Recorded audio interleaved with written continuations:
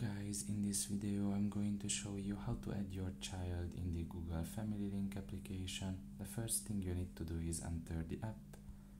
Once you're done with that and you're in the home page, you should look in the top of your left corner and there you will find 3 lines.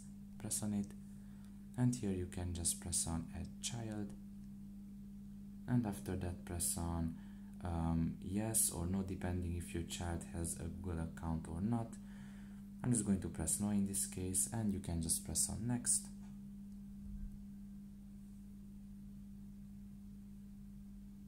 And now you can just enter the first name and last name of your child. I'm just going to enter some random name here.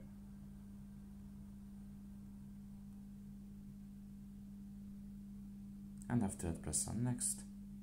And now you can just select the month, day and year of their birth and select the gender, and once again you can just press on next afterwards.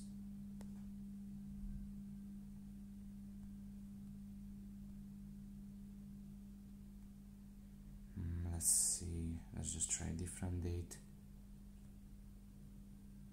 And now you can just create basically your own email address here, or you can just select one here, it all depends on you, and you can just add the password, and after that you will be able to add your child here because they are going to have a Google account. So that's pretty much it really. I hope this video was helpful to you. Thank you for listening and see you next time. Bye bye.